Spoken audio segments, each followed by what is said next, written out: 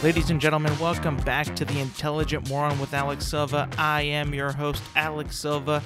I hope everybody's having a good day. This is episode numero 6 on this Thursday, March 11th, 2021. I hope everybody's doing okay, doing good. There's this thing that I've been wondering lately. And by lately, I mean this morning. I am a big, not just big, maybe a giant fan of history. I enjoyed history a lot as a kid. I thought that it was one of the more entertaining subjects, something that you could kind of kick back in. It never really was a class that you had to really, apply too much brain power into, like math or science. No, don't get me wrong, I enjoy science too. Math was a little bit of a doozy for me, but in general, I enjoyed history quite a bit. Social studies in some areas of the country or planet, but I enjoyed it quite a bit. I enjoyed learning about the past, knowing where we came from, knowing what happened which ordered the formation of a country, a state, a movement, what progressed people, whether it be a bill or a law or a war, whatever. I enjoyed history quite a bit as a kid. I think I first really liked it in 7th grade because I had this teacher, and where I grew up, everybody knows this teacher. Everybody knew him for one reason or another. And I won't say his name, but he's no longer with us. Rest in peace, sir. But he had this very, very laid back way of teaching, and I remember being shocked at this because when I was in 6th grade, right before I entered 7th grade, which is going to be changing schools, going to another school. I don't know if you guys have a big giant school where you're from, where you get K through 12 or whatever. But with how I grew up was we had a kindergarten and a 1st grade, then we had a 2nd, 3rd, 4th grade school, 5th and 6th grade school, 7th and 8th grade school, and then freshman to senior high school. So 4 different schools. So was it 4? Yeah, no, 5 actually. Wait, hang on. I gotta do the math. I'm sorry. Let me see. It was 5. My bad. 5 different schools. And the rumor was that this teacher was mean, weird, strict, and everybody was talking about map exams. Those were always the thing, you got to make sure you know your map exam. You got to make sure you know where the countries are on the world, because he only gives barely any homework, and all it is map exams, and people who don't do well on the first one will be screwed the rest of the year. Now I'm thinking well, that seems odd, because coming from 6th and 5th grade, you have so many different opportunities to do well in school through homework and through tests and a lot of projects and all that. And I'm thinking okay, maybe this guy doesn't do that at all. And I'm literally having nightmares before going to school there, because I'm wondering is this guy's class gonna fuck me over so badly, or is he just gonna be are the rumors real, or are they true? I wasn't really sure. And so I got there, and I remember wondering okay, it doesn't seem any different from 6th grade. So I'm okay, it should be fine. Let's go. And then mind you, this is the first 7th grade is the first grade where I grew up with, where we had different periods and different classes that we had to go to. It wasn't just one teacher anymore. So when I got there, I'm okay, so yeah, the rumors were true. It is all basically map exams, and then a couple homework assignments, and that's about it. I'm thinking okay, well, this seems easy. I don't understand why people are complaining about it, and my memory might not be super sharp on this. Maybe somebody who had that teacher remembers a bit more, but that was a long, long time ago. I remember these specific things. So I go there, and I'm thinking okay, it is just literally map exams and a few homework assignments. And then I was thinking okay, well, should be cake, really. I shouldn't really be bad at this. And I remember a few weeks went by, and then close to a month like went by, and I remember we had 4 map exams, and then the first one came along, and I'm like, wait a minute, I totally forgot about this, because the other teachers I had a more traditional style of teaching back in the day in elementary school. Mostly homework, tests, projects, and all that. This guy barely did anything. It was almost like a college professor saying like, okay, you got 4 exams this semester, and that's it, basically. So I'm thinking like, okay, I've never really done like courses like that before. So I'm like, and I'm in 7th grade, so I'm like 12, 13. And I'm like, okay, well, I can do this. And then I remembered the first exam I took for the maps, I flunked so badly because I never studied. And it just kind of caught up on me because I forgot about the exam, really. Because all we would do in class was read a book about things and do that, and then take a map exam. And then I failed the first one miserably. And I'm like, wow, because I pretty much forgot about it. And then I was like, oh, okay, well, I have 3 more shots. I'm probably not going to get an A, so I better try for at least a B or a C plus. And then the second one came along, and I really tried it because I'm like, okay, they're hard. And then I'm like, wait a minute, this is just a memorization test. All I have to do is memorize where things are, and then that's it. And that's basically the entire year or semester or whatever. And then I got good at that. And then I noticed like, wait, I kind of like this, because in the curriculum, as we're doing these map exams, we're learning more about that region and of the countries and all that. So I'm like thinking like, well, I like this. I think this is interesting. I think it's fun. It's not too hard. It's pretty much like set in stone, really, history. There's not much changing and all that, like English or whatever. But or science. Science can change. It doesn't really change all that much, but it can change. And then I'm thinking like, this is easy. I like this, and I like learning about the world. That's when you kind of learn about like different religions like Christianity, Buddhism, Islam, all that. It's like I'm learning more and more about the world and what we did back in the day. And it was a world history class, so we did like basically, you start from like, I want to say like we started in Mesopotamia, and then we went all the way up to basically, where did we end up in? I think it was like maybe like the beginning of the American Revolution, really. I think it is. Because in 8th grade you do world history or U.S. history, and then you go from the American Revolution all the way up until like modern time, I think. And that one's like a little bit more of an in-depth course. So it's not, you don't cover as much, but I think you covered more in depth and all that. And that's when you learn the preamble and all that. We the people. You memorize that too, and then going back to 7th grade. After that, I did pretty well on the map exams, and that's when I really got hooked. And I'm like, this is interesting stuff. I really like this. I think it's fun to learn. I think it's interesting, and I feel like you learn more about like what happened, how people got there, and I think it's important to keep all that. And sometimes I think that maybe we should have gone deeper on some topics, like I think let me think. I remember we really skipped what was World War One. We skipped that pretty in 7th grade. We skipped that pretty quickly or 8th grade, actually, 8th grade. We skipped that one we didn't cover as much as World War II, and I think that that's important that we cover that one more, because I know it doesn't have like the pomp and circumstance of, even if you want to put that in a title of a war, it doesn't have the gravitas of World War II, but I think it's still an important time period. It's an important event. It was supposed to be the war to end all wars, which clearly that did not happen. But I think like some things are in school in general, historical events aren't covered, and I think that they need to be we should try to cover as much as possible and really try to not,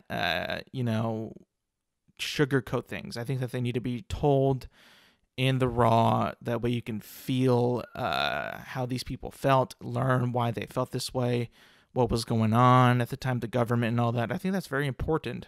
And I think that when we talk about going back to why I like it and why I think it's always been like a hobby of mine, and I think it became a hobby because I didn't want to get I didn't want to make it my career, because I know, like, in history, you either work in like a museum, or you become a professor, a teacher, and I'm thinking, like, I don't know if I have the ability or the passion enough to teach a class about this. You know what I mean? Because I don't think that I would be able to enjoy myself if I do that, because I like learning new things about history and what happened in the past. Um, Pretty much weekly. I try to find, either whether it be like a podcast, or an article or something, or just even like looking stuff up, like, what happened in this period, or what happened here. Even if you have found like a YouTube video of like the History Channel or something, like a topic there, you get interested, and you want to be like, what happened during this, or what happened during that. That's always been like a thing that I've enjoyed doing, and I think that more people try kind of ignore history. They kind of think like, oh, it's just history. Why do I have to learn about that? Why should what we did back in 1917 affect how we do in 1921? Well, it kind of does, because we as people, I don't think that like our capabilities of communication, capabilities of our bodies haven't changed all that much. Our brains haven't changed all that much from when we, you can go back to, shoot, I don't even know how far you want to go back, but they haven't changed all that much from then to now, really. We're still kind of the same. I mean, sure, we're a bit like, obviously we have more food, nutritional wise, we have a better nutrition. We grow stronger. Like, I remember like seeing like, I think it was in like a museum or something. I saw like they had like suits of armor from some conflict. I can't remember, but like, it was a video. I think it was a video in a museum, and the museum in the video, the armor suits were like freaking tiny. Like the people there, the guy's height were like 5'5", I think, like the average. I'm like, that's short as hell. And I'm thinking like, well, yeah, they had poor nutrition, probably malnourished, very little, no medicine, no healthcare, nothing. And now what's the average? Like maybe like 5'8", 5'9" for a man. I'm not sure what the woman's height average is, but I'm pretty sure back then it was a lot less too.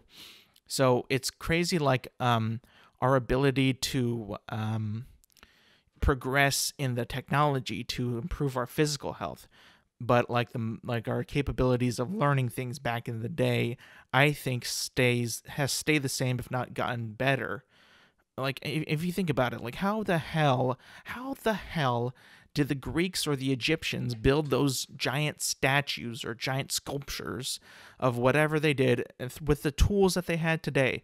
And then, but it's like, it's crazy, like those marble sculptures of like David or whatever, the pyramids, how like precise all the chippings are, the carvings, every block is perfectly placed and all that.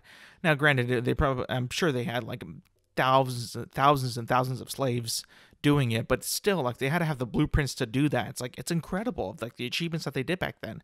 So I don't think that our learning capabilities and our core values, our brain power, our ability to communicate, our ability to have empathy, sympathy, has changed quite a bit at all. I think that what's happening is that people think that we're better than history, where we got here doing what we did, and now that doesn't matter. Well, yeah, it kind of does matter.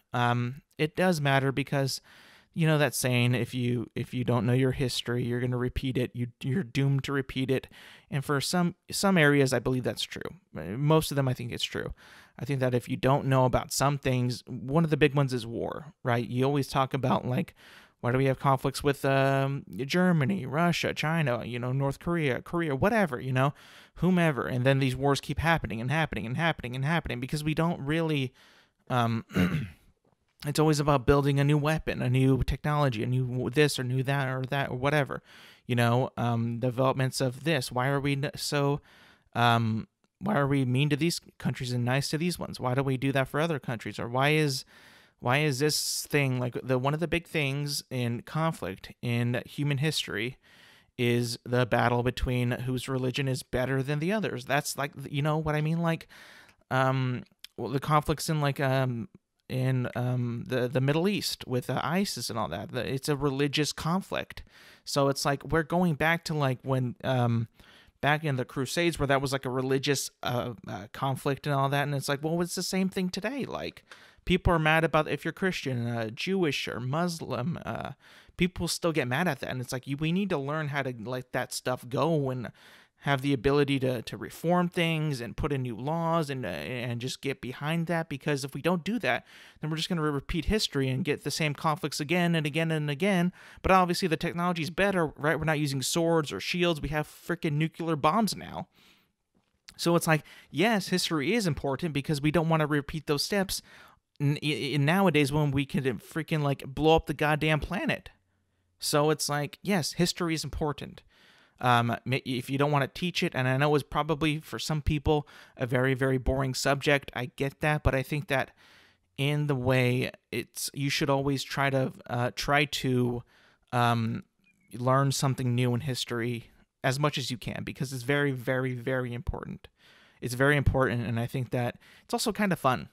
It's kind of funny. You can go on like this journey of how, you know, we went from here, and then we got there and there and there and there into the future, and now we're here. It's pretty incredible to think, like, if you want to take let's take a journey back in time, and we go back to I don't know, let's say like 1776, right? Revolutionary War time. What was like one of the best? Do you think that best technologies that we had? I'm trying to think. What do we have? We had the musket, an actual gun. Think about this. We now had a device that was able to shoot a metal ball at high rates of speed and kill somebody with that, right? Let's go all the way back to maybe 1620. I don't even know when the first, before guns were created. What were they using? Swords, shields, bow and arrow, crossbow.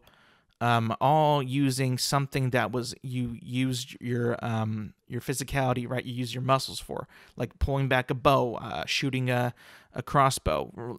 Again, it's using like a string to propel something, but or a sword or a shield that uses manpower, right? We were using these weapons that basically we had to get up and close, except for bows and arrows and crossbows, but we had to get up close and personal to use to actually, engage in conflict and engage in a war and fighting.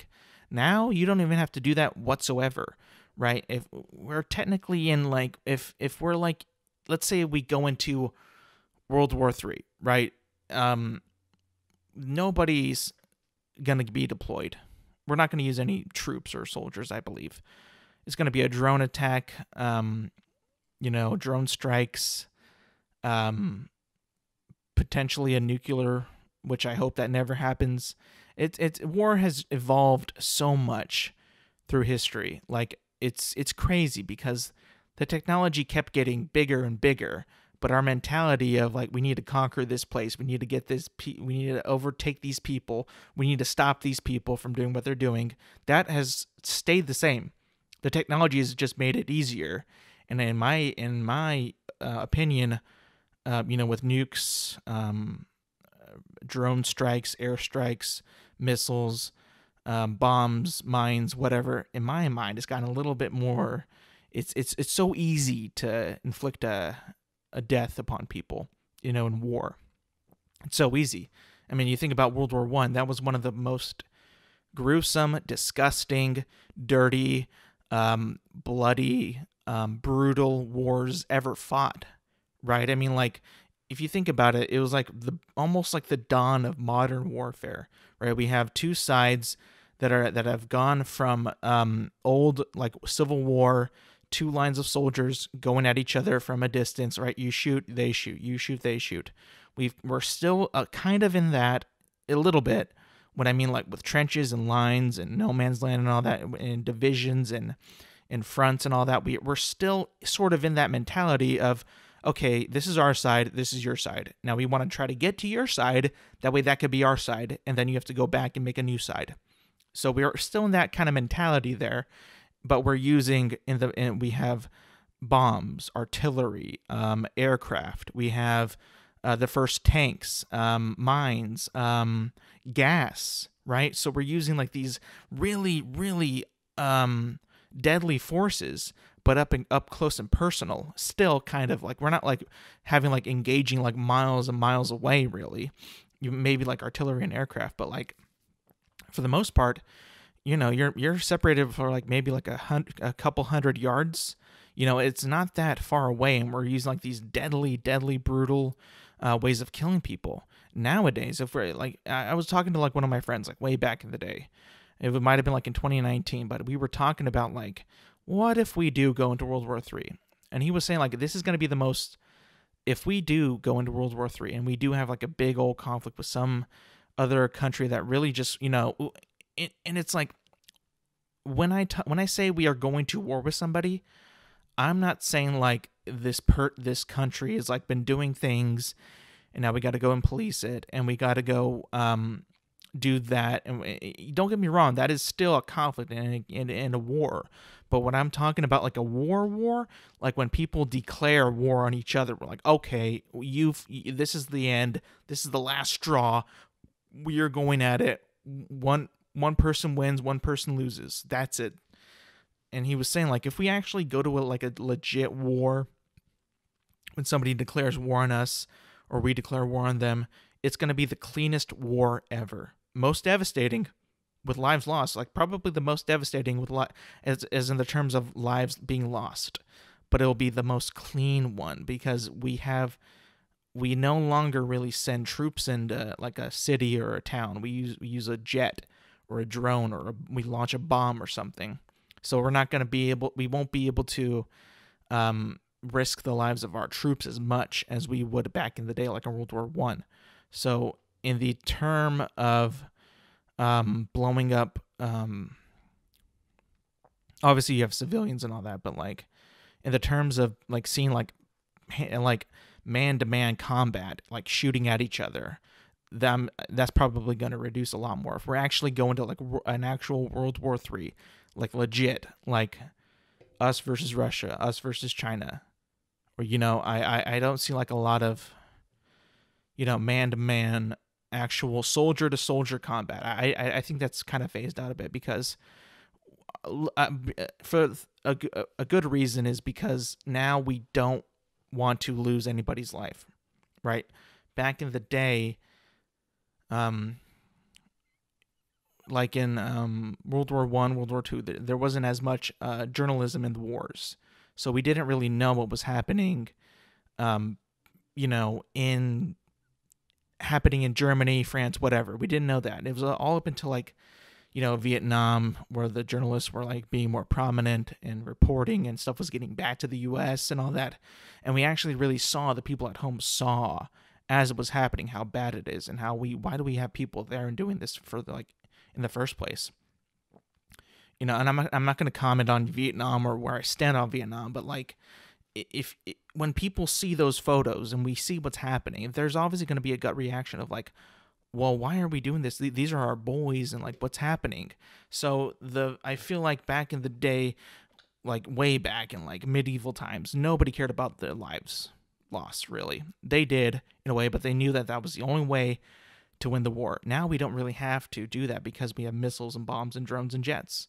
So it's like, it's almost become like war has become like this strategic threat. Let's just threaten you with a nuke or whatever, and hopefully that you back down, right? Because if you think about it, I don't see like any of us, the major countries, really launching a nuke at anybody ever, because I think they know that if you do that, you might, let's say you launch one nuke on the U.S., one nuke on anybody. The country who did that, they're going to be like probably going to be attacked with like all of the nukes.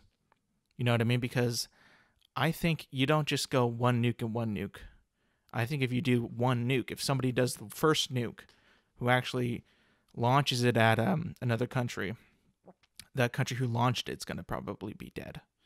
because I feel like in a way, I feel like in war, you shouldn't be allowed to use the nuke, because not only does it cause massive damage to lives and destruction of cities and towns and all that, and especially civilians, but it also harms the planet a lot. Like, you launch that, and that town is going to be radiated with radiation for a long, long time. So that's why I hate nukes, man. I hate, like, why it was such a bad move with creating, like, we need to make this big bomb. Like, why? It just, like, ruined, like, everybody's threatening people with the nuke. It's like, oh, this is just horrible. Like, I don't even like having the nukes. It's just like, because I'm scared, like, what if we do get into a nuclear war? Then it's like, well, the planet's going to be done, bro. Like, not only are we going to kill our enemies, but the planet's going to be pretty in bad shape at that point. So it's like, we have this weapon that'll not only kill people, but kill the planet. So it's like, I don't agree with that, man. It's like, it's just crazy. And that's how, like, you all kind of tie back into history being, like, repeating itself. Like, we made this now, or wars continuing. They're always going to continue because we can never get along in the first place, because we don't go back and see why these people started a fighting in the first place. We never go back and do that because we think that we've ascended farther in life, and that we no longer do that. But in the same time, they say one thing, they say another thing, we get pissed off, and then we go to war. So it's like, how are we? We're not remembering history here. We're forgetting it. We're forgetting it now that we've gone so far into the future with technology that can cause devastating repercussions of what happens to us and the planet. We're kind of stuck, and we're kind of fucked. It's really fucked up. Like, it's such a bad situation to be in because nobody wants to be the first person to push that button and say, well, you're going to be bombed with a nuke. Good luck. It's like, it's just hard to, think that we have all these weapons that literally will wipe out a city within a second. It's crazy, man. It really is. And that's why history is important, because we need to know that just because, like, we don't get along, or we can get along, but we're not, we need to try to put in some more effort into doing it, not just being, like, so tied down to what we believe in and what we do as a country or a state or a city-state or a nation, whatever. We need to try to get along with these peoples better. And I think that because we don't do that, and that technology has advanced so far, we need to do it now more than ever, because we are in a possession of technology that just is too big for us to handle. Like what I was saying, like, back in the day when people were willing to send, soldiers into different towns and just, like, get the job done. We need to win this here and now. We need to win this. We might lose some men, we might not. It's all a gamble. And I know that you should always go into war with having the risk that you are going to lose people. That's very important, that you need to know that if you're going to declare war, you need to already know that there's a big risk and that you're going to lose people. You need to have that already in you that's going to happen. But now that it's happening, it continues to happen, and that people it's like we're almost, like, unaware of how much power that we have and how devastating that it could be. And I think we just need to look back on history and say, hey, this is happening again and again and again.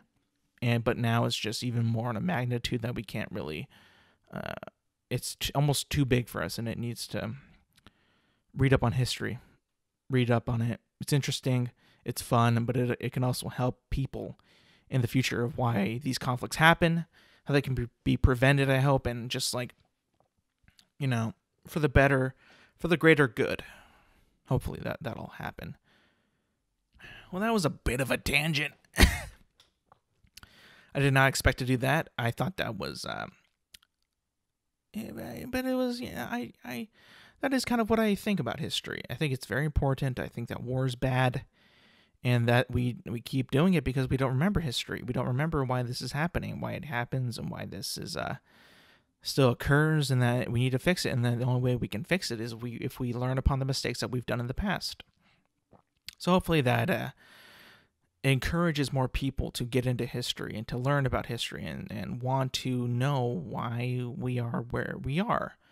What did we do back then that maybe prevented us from progressing faster, or what stunted our progression, or what happened, or how did this happen, or how did this affect the way that we live today? It's very interesting, and it's something that I think it's not very hard to grasp. Really, you just kind of learn it, you read it, you memorize it, and you have some fun. It's learning about us, people, human beings, humanity, and how we've stumbled and fallen and all that. And it's just like, it's one big story of how we got to this point. And I think it's very important to read up on and learn about. Ooh, baby. I wanted to talk about something that I haven't really talked about all that much on this podcast, and it's about the video game industry. And if you know me, what I do is I like to, I critique a lot of things. It's what I do. I always have a say in something. I always want to, be vocal about it. I always want to chime in, because I feel like if I agree with somebody on something and I see things another way, I always try to I'm not a yes or no guy, that. But let's get to this news story. It's about Microsoft completing the purchase of Bethesda Softworks for $7.5 billion. If you don't know, Microsoft is a big company. They make computers, obviously Windows software. They own They made Xbox back in the day. They make Surfaces. They make a lot of technologies that you can use, and this is their video game division of making Xboxes, and Xbox Series X, Series X, or X and S.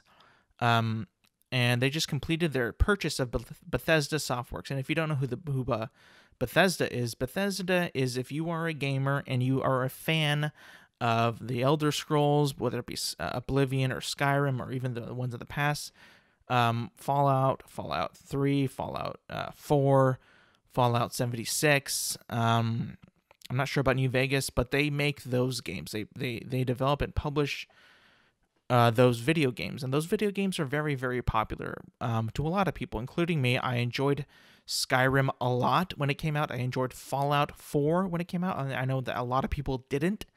I did, and for some time when it first came out, and whenever I would play with my friends, I enjoyed Fallout 76. I will tell you this now, I no longer play the game because I feel like the game is so grindy. I'm not a fan of grindy games. I never really have been. And Fallout 76 is one of the ones that I try to get into because I enjoy Fallout. I enjoy that world, and I enjoy that game and the way that it feels and the way it plays, and I like the game. But I could not get into it. I could not continue to literally just waste my time on that game. It just got to a point where I was just like, I can't do this anymore. I'm done. If people enjoy it, great for them. I cannot do it. And then I remember when it first came out, man, it was so, if you played Fallout, you know that the quests and the main story is semi-good. It's a good story. It's decent. It's got voiceover. It's got people who different characters, different locations, different story arcs, different quests. In Fallout 76, when it first came out, you literally just go on a scavenger hunt for this robot, and that's the entire thing for the first the very beginning of the game. And I didn't get very far, and I was just like, this is boring as hell. I'm done. I'm out of this. I can't do this. This is everything that I didn't want it to be. It's done very half-ass. It's little effort is in it. I don't feel like I'm playing a good Fallout game. I feel like it's just it should be free. I felt that it was so you need friends to play it, because playing it by yourself is just an absolute hell. And I think that was maybe because of the direction, the whoever was in charge of Bethesda at that time, it was just like, we need to promote Fallout. We need to get a new Fallout game out. Let's do this and kind of make it secretive and not tell them the full details on it. And I'm like, when it comes out, it's like, oh, this is like kind of bullshit. This kind of sucks. So I'm like, okay, Bethesda, you kind of ruined me, wrecked me. You've made some very good games, but this one is kind of a stick in the mud. I don't play Dishonored. I don't play, I guess you could say Wolfenstein. I've never played Wolfenstein, but I have played one of their bigger games in like Fallout and Elder Scrolls, and I like them pretty decently. But now they're being owned by Microsoft. And I think that this is a good decision because I think that this will now hopefully put Bethesda in a better position to make better games. I think that they needed a new coach, being a little bit of a sports analogy, or a new GM, if that, or a new owner. They needed new ownership. They weren't doing it with their old owners because I think Zenith something owned them or something. I can't remember who, but they were owned by somebody else. But now that Microsoft bought them, I feel that they have a new ownership, new general manager, a new coach, and that they can go into a brighter future with Xbox, and that there's like so far the games that they've released or announced actually are going to be Elder Scrolls 6, Starfield, a new Indiana Jones game and that's coming out in the future. We're not sure when. These all have been teased, but no dates or no announcements after that. So yeah, I hope that Microsoft can whip Bethesda Softworks into shape because they need it. They know that they laid an egg with Fallout 76, but all you need is a good game and everything is good. Everything will be solid. It's like winning a game in any sport. You're on a losing streak, you do bad, you're doing poorly, there's drama, there's bad decisions, there's complications. All you need is one good game, one win, and that all washes away and everything is forgettable and everybody's forgiven. We just need one really good game. And it kind of got me to thinking, like, these new games that they've announced already, like Elder Scrolls 6, Starfield, and Indiana Jones, are these going to be exclusively on Xbox, or are they going to be on PlayStation and PC as well? Well, what I mean by exclusively on Xbox also will be on PC with Xbox, because PC and Xbox, Microsoft. So that's why. I got to thinking, like, let's say, okay, if they make a new Fallout game and a new Elder Scrolls game, I don't think that any of those would be on just Xbox and PC. They would have to be on PlayStation, because I feel like those franchises are already on PlayStation. They're already on, some of them are already on Switch. So I think if you do that, if you take it away from them, then that's already like a bigger, everybody already plays those games on every platform, really. So why would you do that? I feel like you would be losing money on that and already an existing IP like Fallout and Elder Scrolls. So like, I would say no to that, because you have already a big audience on Xbox and PS5. So I feel like if you just put that exclusively on Xbox and PC, you would lose a lot on that market for Elder Scrolls and Fallout. So no, I those games, I feel like they won't be exclusivity on Xbox, but maybe future titles will. And that's what Phil Spencer did say, like some titles in the future would be exclusively on Xbox and PC. So I'm thinking that possibly, the new Indiana Jones could potentially be the exclusive on Xbox. Now, why would I say this? Why would I think that? Indiana Jones is so well known. He's a very popular IP, very popular character. And I got to thinking, like, and this is what I think. I was thinking, there's also another popular character that has been known worldwide, loved all around the world. Kids love him, adults love him, everybody loves him. That is Spider-Man. I'm not talking about movies or anything like that. I'm talking about video games, and in the context of video games, Spider-Man is potentially only a PlayStation exclusive as of lately. it started with the PS4 version of Spider-Man, and then the Miles Morales one, and now that there's I believe that the Spider-Man and the Marvel's Avengers game is going to be exclusively a DLC character only on PlayStation. And when I heard that news, I was thinking, like, these guys at Sony, how do they have the nerve to make Spider-Man only on the PlayStation? Only on, like, not even on PC?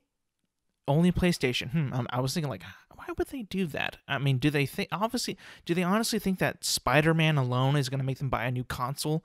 Like, if I'm an Xbox guy, or somebody else is a PC guy, right? I don't see myself buying an entirely new console to play my favorite character, even though he is my favorite character, which he isn't for me, but if he was,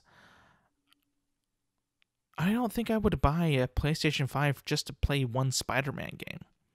You know what I mean? I feel like that when they do that, that is a bit of a...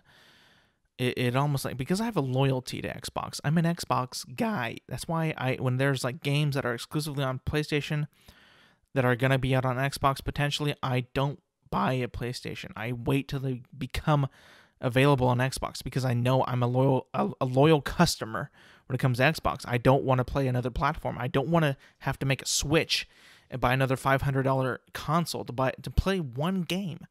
I feel like that's just so it's so, I don't know, man. It's just like, that's such a weak move for like Sony to do that. Like, the world loves Spider-Man, but you can only play as Spider-Man on the PlayStation 5. Like, what the hell is that? And I get it, like, PlayStation sells so many consoles. They have some of the better exclusive games when it comes to Uncharted, The Last of Us, Spider-Man, Horizon Zero Dawn. They have a lot of good exclusive games that you can't deny the numbers. They sell very popularly. They sell big, and then they sell a lot. They sell a lot, and everybody plays them. Everybody likes them. Who buys them, and is just, you know, they make their cash money on that. And I'm thinking, like, well, okay, Xbox, if you want to do this, and they've already said that some of them will be exclusively on Xbox and PC, right? You need to make Indiana Jones your exclusive. You need to have a big IP to compete with Spider-Man. Now, I know that the popularity on Indiana Jones is probably nowhere near as high with gamers as Spider-Man might be.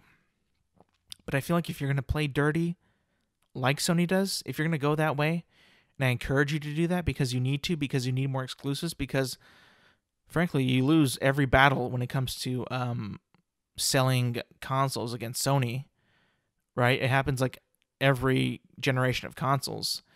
You need to make some big choices, and I think that if you make Indiana Jones and Starfield and exclusively on Xbox and PC, that's going to make you a bit more competitive when it comes to exclusives in the exclusive game area, because I think you need a property or an IP to just do that. Like, I feel like if you do that and if it looks like a great game, you're going to get a little bit of a taste of what it's like for Sony to do that with Spider-Man.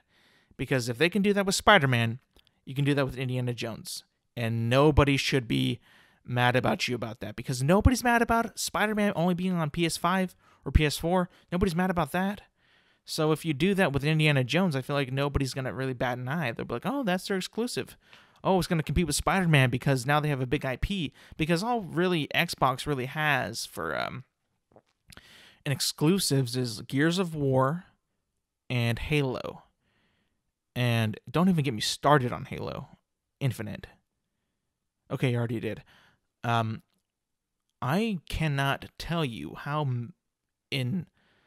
embarrassed I am, how insulting this makes me, how much it shows upon Xbox and 343 of how this could be completely gone when the game comes out this fall. It could be completely evaporated and gone.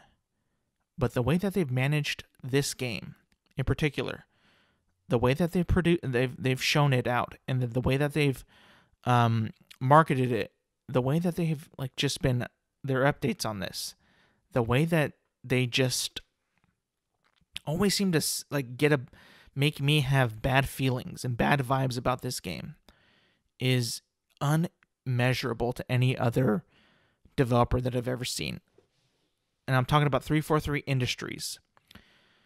When they first showed us gameplay of Halo Infinite, this was back in the summer of 2020, I will say this. Well, it played well. The game played like Halo. It played like classic Halo, fighting elites, fighting grunts, fighting brutes, doing all that good stuff, driving a warthog.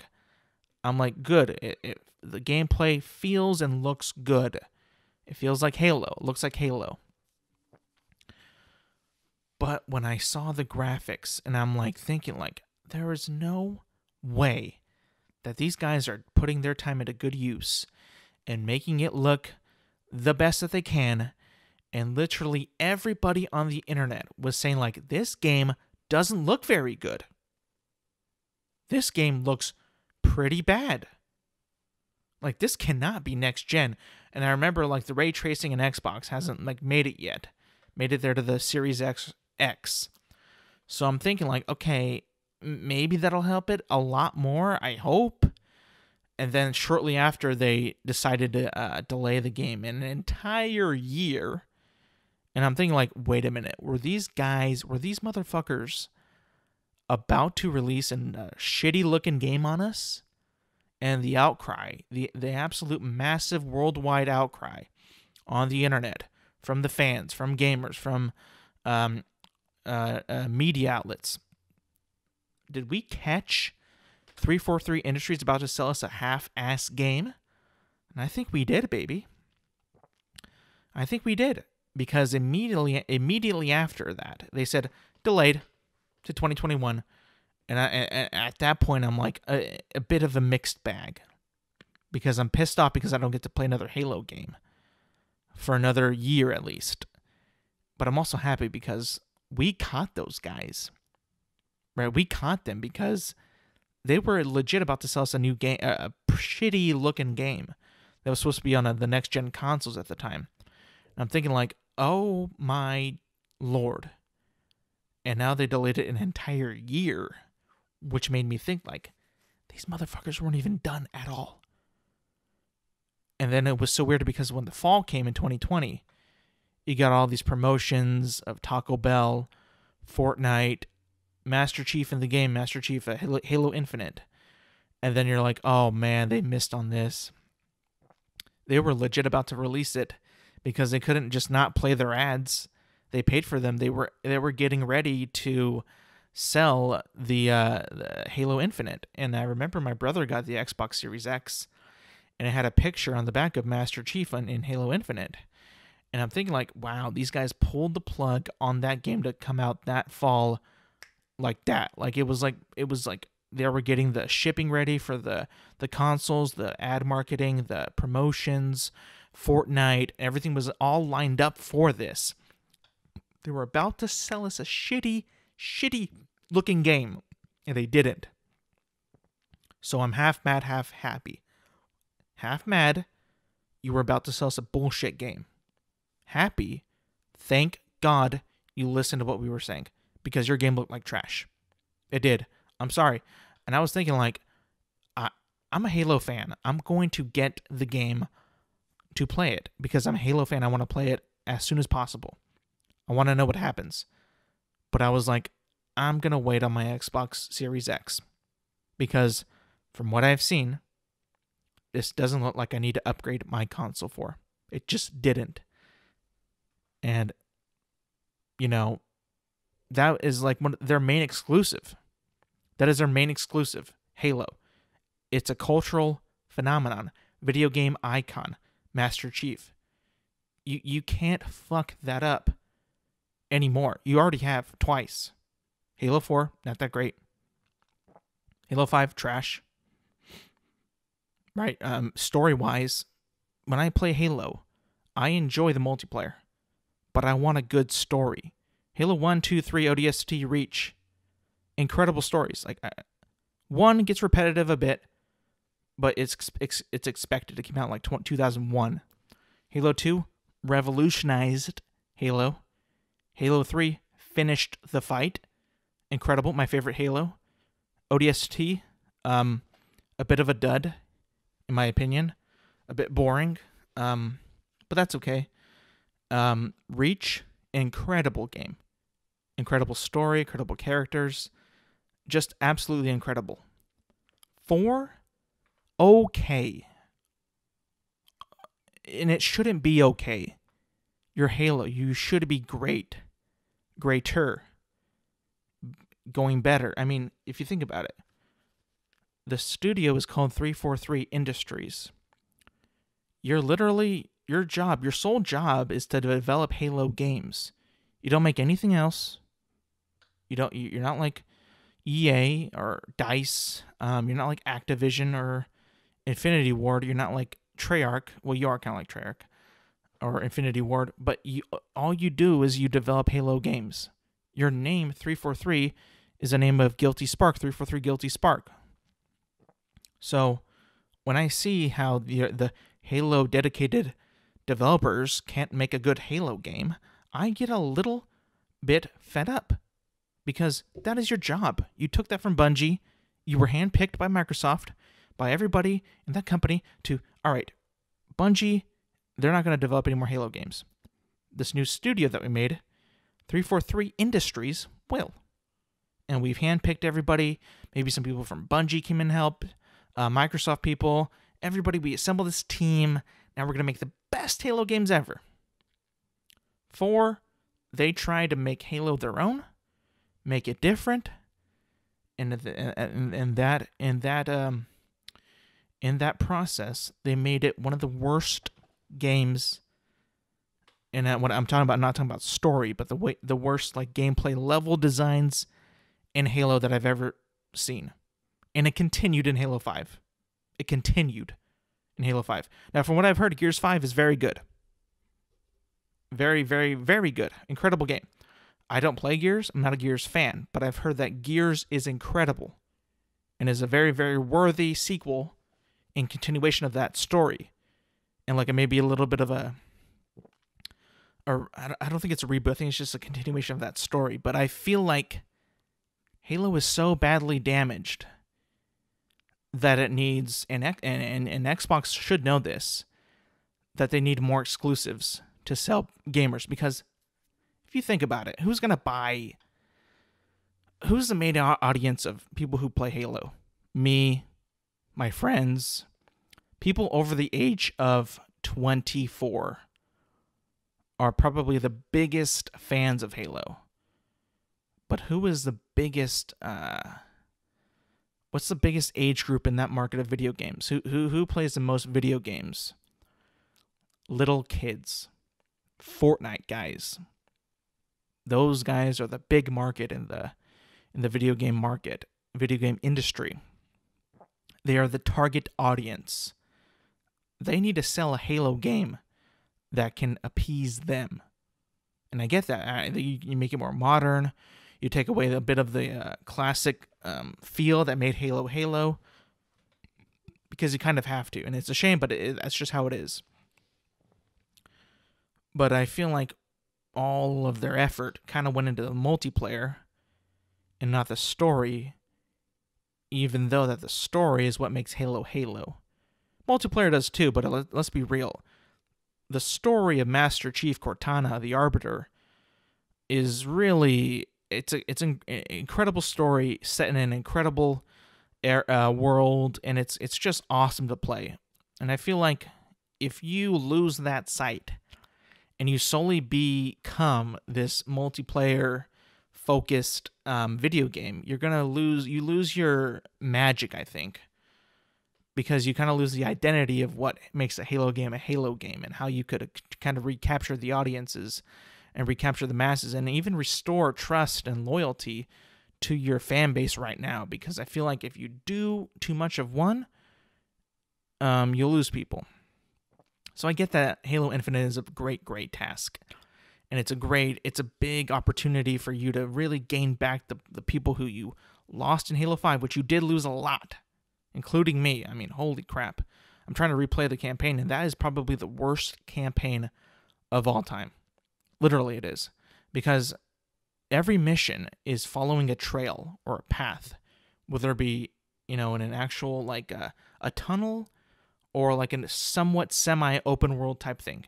You never have an option to go one way or the other. You only go one way. And that happened in Halo 4 and Halo 5.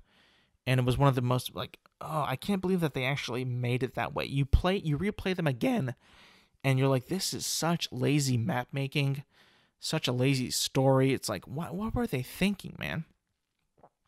That's why I think that exclusives on Xbox, the future of Xbox exclusives, is very important that you land a good one. And I think that Indiana Jones, whether it be in an adventure style, open world type game, can really hit home with the Xbox community and people who like Indiana Jones who don't play Xbox to get that and to build the exclusive library on Xbox, because that is essential now.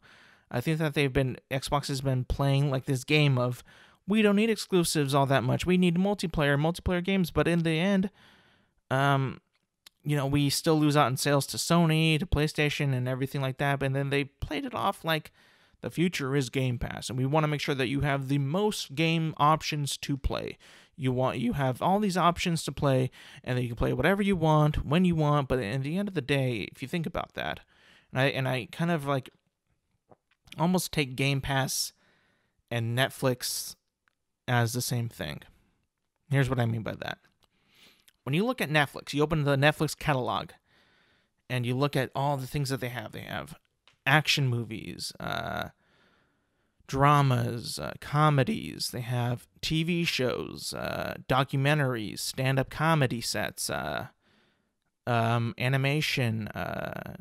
They have a huge library of all these things, and they have also their Netflix originals. They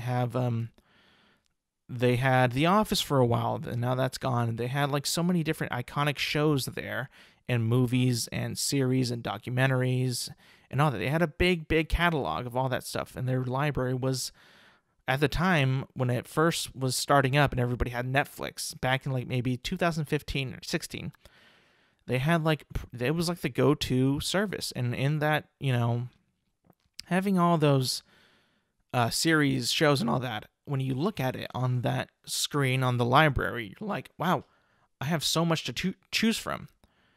But nothing seems all that special to me. You know what I mean? Like, it's because you have access to everything, and you don't really feel like anything really pops out at you because you have literally everything there.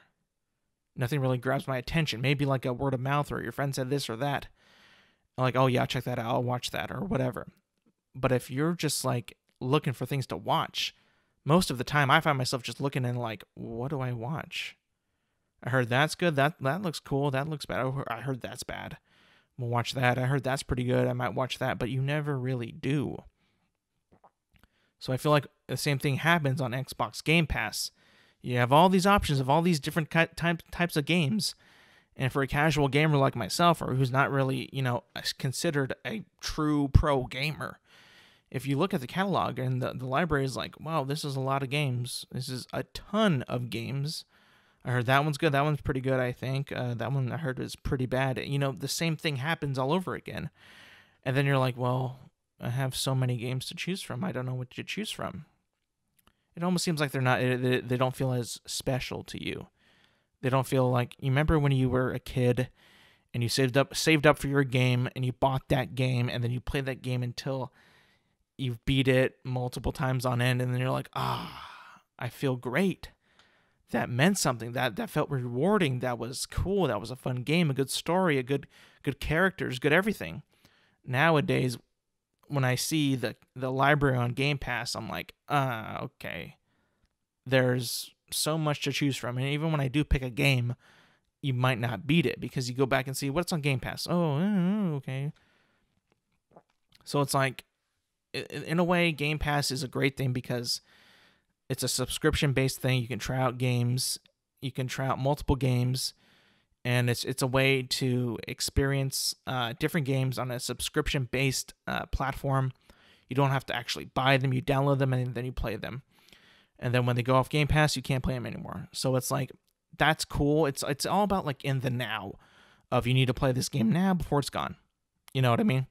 So I enjoy that aspect of it. I think it's cool because you can get the variety's crazy, but at the same time, for me, the specialness of the video game that I want to play is kind of diminished, and it's kind of like just gone into like this. I feel like I'm in this Netflix limbo of like, what do I play? I don't know what to play. And will I finish it? Maybe not. Maybe not. It's kind of a, like, it almost goes like to like, do you appreciate physical media, or are you all digital? Like when you buy like a digital game, you know what? It's actually not, because like if I buy a game digital, I still play it a lot because I own it, basically. Kind of, you know, I pretty much own it. So like that's different. When I download it on Game Pass, I don't own it, so it will be taken away eventually. But so Microsoft has like a choice here. They either make their exclusives more clearly, all their exclusives are going to be on Game Pass. We get that, but it was like a kind of a thing where it was like, are they fully just going to be, we want to have every game on Game Pass, and that'll be it? If they're going to make exclusives from Bethesda, clearly I think that they had a shift in business strategy of how to get more people to play Xbox, I think. And I'm not saying that Game Pass numbers are down or up or whatever. I'm not sure at this moment, but I'm pretty sure that they're pretty good. But I think that they know that console gamers and gamers in general, we do like those exclusives, because that shows that you put in the time and the effort and care and love into making this game feel different, to feel that it was great. I mean, you look at PlayStation, all their exclusives, you hear great things about them. And I didn't even mention God of War. That's another big one too. So it's like, having a multitude of games is great, but also having a core like 5 that only you get to play and are usually pretty damn good, it makes you feel like better. Like I made the right purchase. Like I'm getting the most out of this console. So I think that Xbox, you need more exclusives that you put heart and care into, and I think that your sales in consoles will go up more than with just Game Pass. All right, let's talk about WandaVision. Let's talk about it. WandaVision, if you didn't know, completed its series last Friday. And I thought it was a good series finale. I thought it was pretty good. I thought it was decent. I thought it was exactly how the show should have ended, in my opinion, with Wanda and Vision, and with them. That's what it was called, WandaVision, and with them. You don't need anything else. I think that if you and I kind of went on Twitter after to see what the reaction was like, because I watch it immediately, like when it comes out like at midnight on the West Coast. So at midnight, 12 a.m. I saw it, and I'm like, once it was finished, I'm like, that was good. It was a good series, which I didn't know at the time was going to be the series finale, but it was a good series finale. It did the job, and I felt like, if you think about it, it's just one big 6-hour-long movie. And so far, we don't know if the Falcon and the Winter Soldier is going to get a second season. I don't think that they are, so it's going to be like another same thing, a big, long movie. Like a 6-part, or in this case, WandaVision was a 9-part movie. So you got a big, long WandaVision movie. It was good. I liked it. I thought it was good. I thought it ended well. I thought it answered a lot of questions. I thought it also left some open to theorize about, to conspire, to think about, and to look up, and to Google search, and to theorize. But I thought it was good. I thought it was really happy about it. But I went onto Twitter and I saw like people were like, also, it was good. I kept seeing like, why? They were like me thinking that Doctor Strange was going to be in the show, and then like me being sad that Doctor Strange was not in the show. So I was thinking like, wait a minute, why would you think that Doctor Strange would be in that show? I was thinking about that. I'm like, what made them think that Doctor Strange would be in that show? It's called WandaVision. You know, like there was, I don't I know that Doctor Strange is a wizard, and that Wanda was a witch, but I still I didn't get I didn't draw the lines or connect the dots to why Doctor Strange would be in that show. I thought that if he would be in that show, that it wouldn't fit really. And I know that like towards the end of that episode, the finale, they kind of like were talking about like, oh, so the Wizard Supreme or Supreme Sorcerer or Chalupa Supreme, whatever, that he was not as powerful as the Scarlet Witch. And it's like, okay, well, there's a name drop, so he might be in the next movie, or she might be in his movie, or something like that. So it's like, okay, that's kind of all you really need, like, right? Like, the show and the story of the reality and the hex, it was pretty much like, there's no reason for Doctor Strange to be in this, so I'm completely fine with it. You know what I mean? Like, and I think like people were also expecting like, oh, this should have been like a big end game type thing or big end game type ending. But like, why would that happen? Like, Wanda did her thing. She solved her conflict and defeated the bad guy, Agatha. So like, all is well, right? But yeah, I thought it was solid. I thought it was good. I thought the show did, again, like I said last podcast, it did dip for me. But I thought it ended solidly. I didn't think that we needed anything else. Like, and I don't think that Doctor Strange would have helped out. I did think that they kind of did Quicksilver a bit dirty, with the boner thing. That was kind of stupid. But at the end of the day, I thought it was a solid show. I thought it definitely kept me entertained. I kept checking back in every week. So yeah, I watched it. I saw it. Isn't that all really what you want to be able to do with the show? Does it retain your attention? And it did for me. So I'm like, yeah, it was good.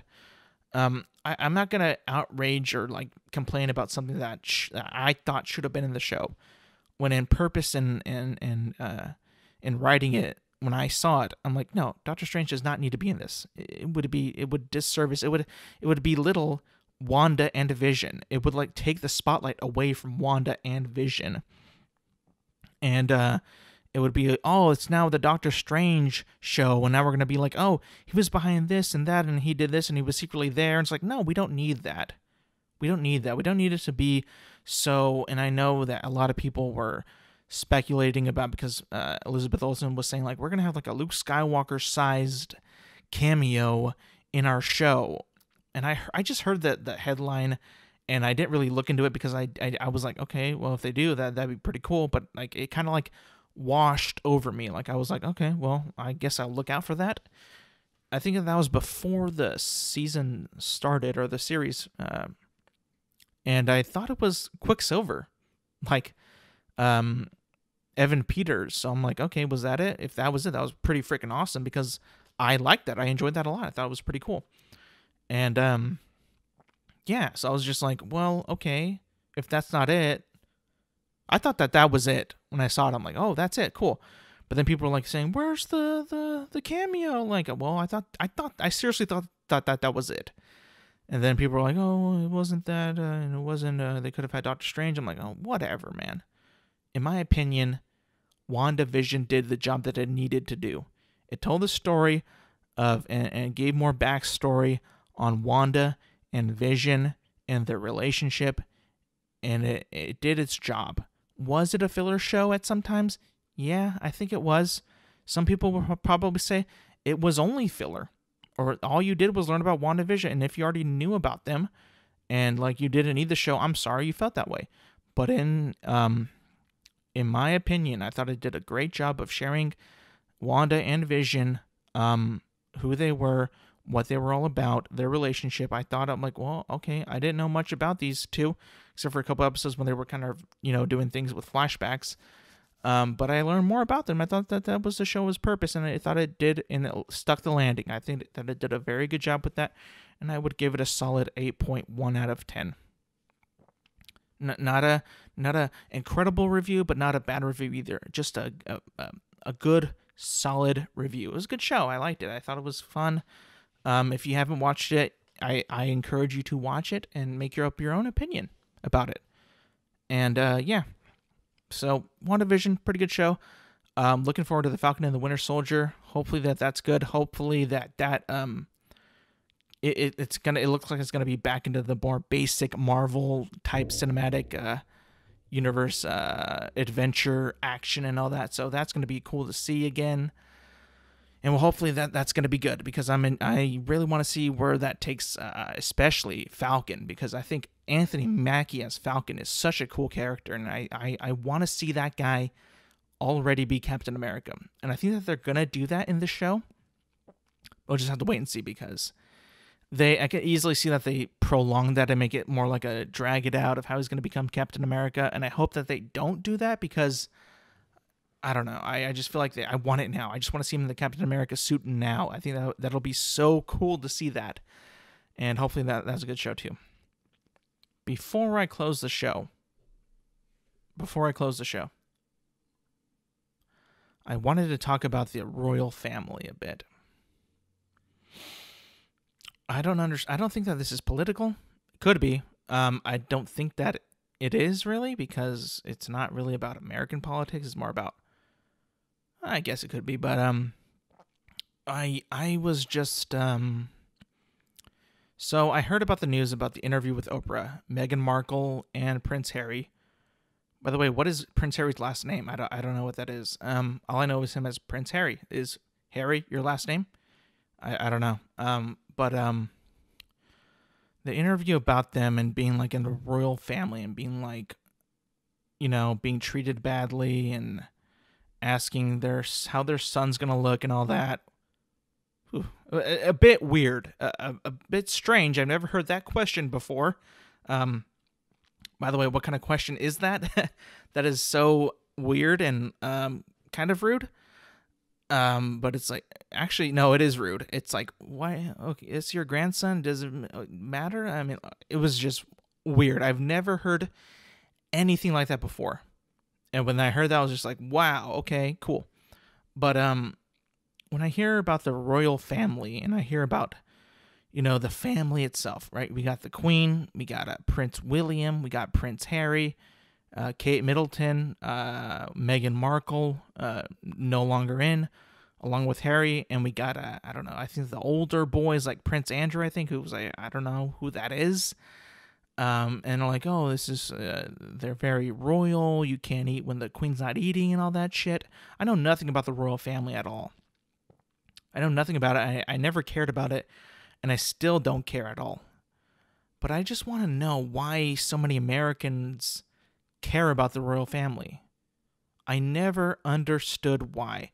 Because I know that there's people that I know who do care about it, because they lived in it with more like Princess Diana and all those people. Like, that's all I know is Princess Diana from back in the day, and the Queen, obviously. But like, I never really got the craze about it. I never knew why people cared, why it would be a thing. I didn't even know that England still had a monarchy.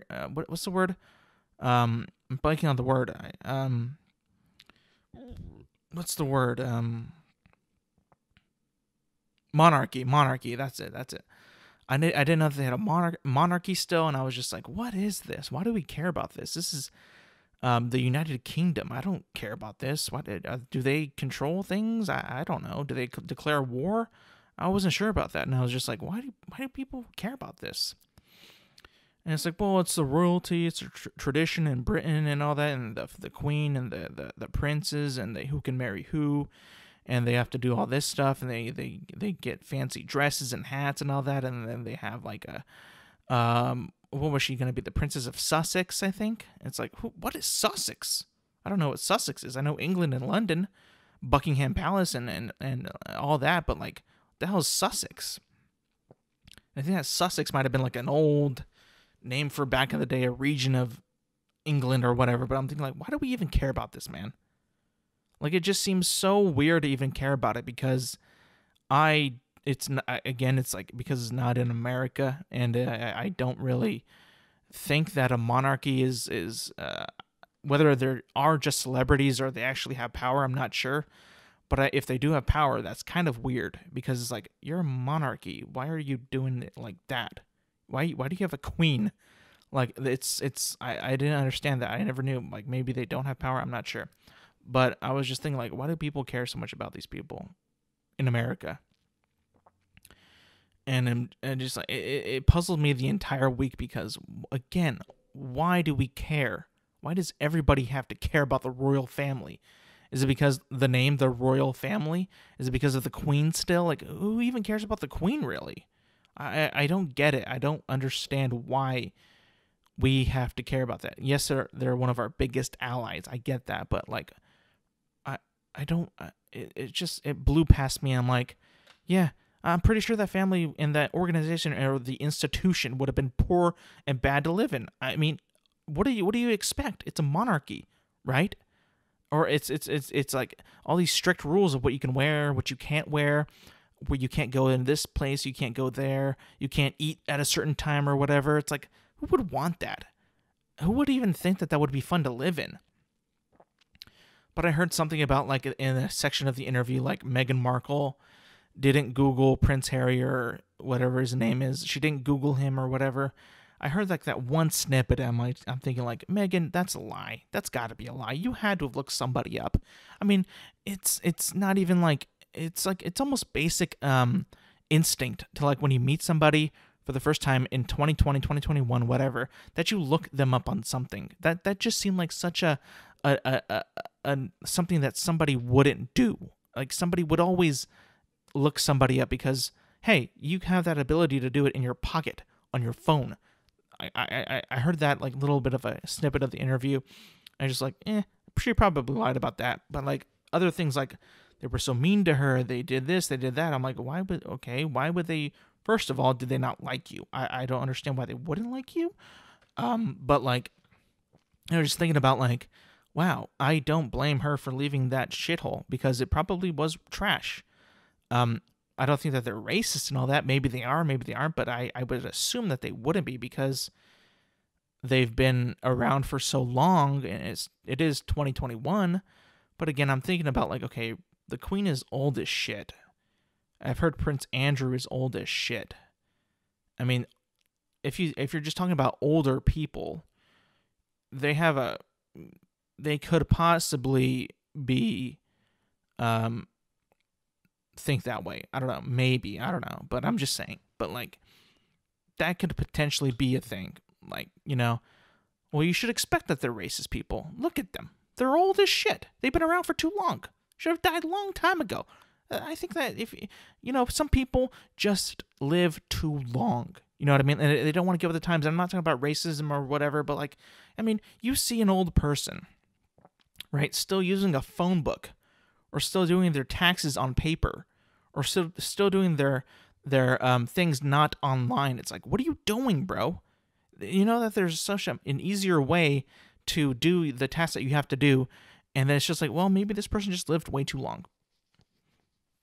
Now, I'm not saying that it's a bad way or anything like that, but I'm just saying, like, you either adapt with the times or you're stuck, right? You do things differently, you talk differently, you treat people differently, and they're like, oh, well, the world's adapting. What do? I don't want to adapt. I don't want to get I don't want to evolve into a 2021 person. I want to stay the same as I did back in 1970 or 60, whatever, But it's like, it's not 1966 or 65 or whatever. It's 2021. Do the things how we do them now, right? Like, wouldn't you want to do that? Like, not be like so just out of the loop on everything. Like, you know what I mean? Like, so maybe like the Prince Andrew and the Queen are just like, you guys are fucking old. Like, I don't know how, like, old the Queen is. I'll look it up right now. Just for the fun of it. I don't know how old she is, but let's see. How old is the Queen of England? 101. Are you kidding? Really? Wait a minute. Hang on. Nope, that's not it. That's the wrong one. Wrong queen. Elizabeth II, I think. Let's see. Elizabeth II. Yep, that's her. That's definitely her age. 94. born in April 21st, 1926. Jesus Christ. Okay, so she's still really, really old. I mean, yeah, she was born in the 20s, so it's funny because I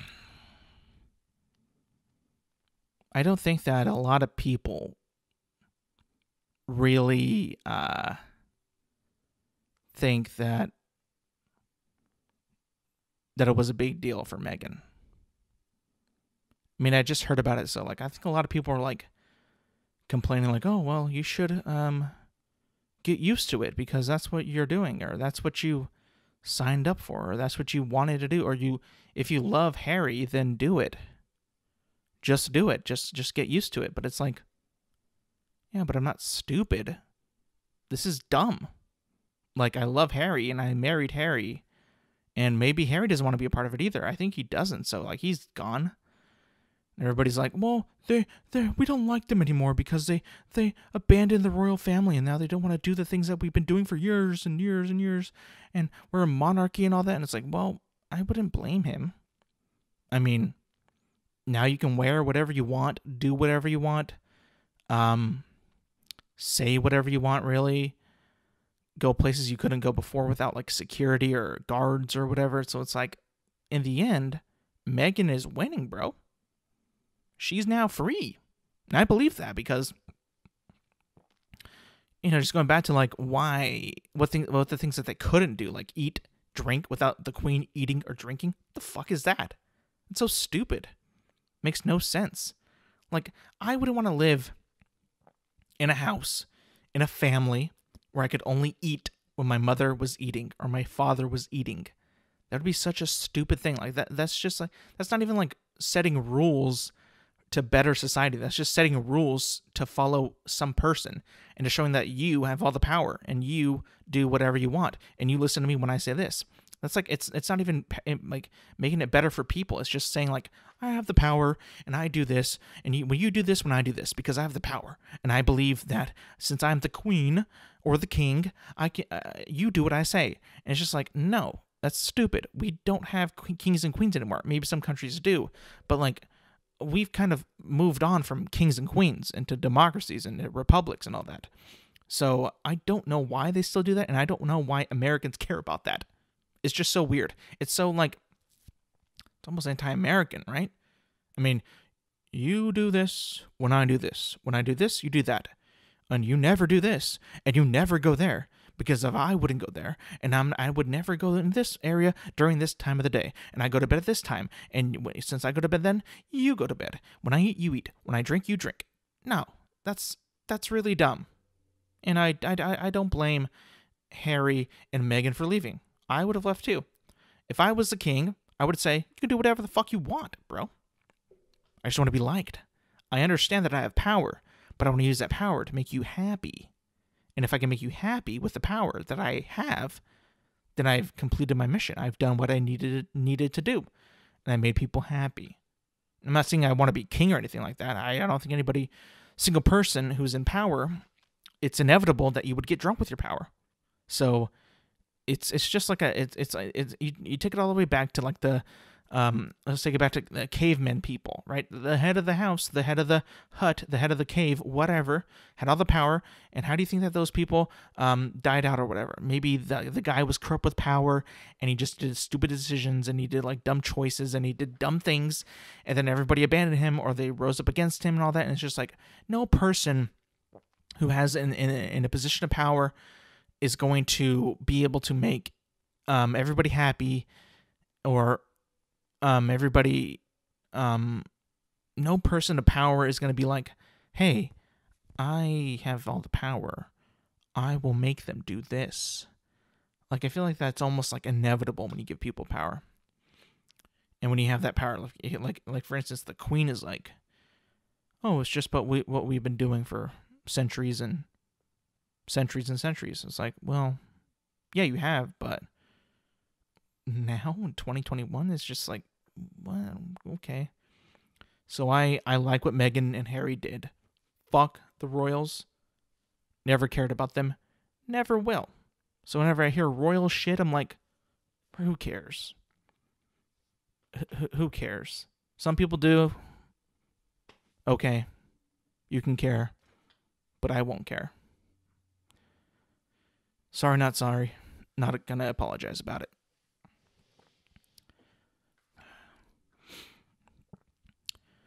Anyways, that's going to do it for my episode today. This episode 6. Already episode 6. Approaching 10. Very soon. I just want to say thank you for listening. Thank you for watching. Again, I will say where you can find me on Apple Podcast, Spotify, YouTube at Intelligent Moron with Alex Silva. And don't forget, on Apple Podcasts, you can scroll down all the way to the bottom on your phone or tablet. And there's an option to rate a review. Click that 5-star review and leave a review. I want to hear what you think. I want some feedback. I want some suggestions of what I should do, what I should talk about, what you would like to hear, see, whatever. I want to know what's happening. I want to know what's going down. I want to know what you think. And remember, you can find me on all those platforms. Watch it on YouTube if you want to watch on YouTube. If you don't really use a podcast feed, you just have YouTube open. I appreciate that. I appreciate you guys listening and subscribing and liking and reviewing and rating. Thank you all so much, and I will see you guys next week.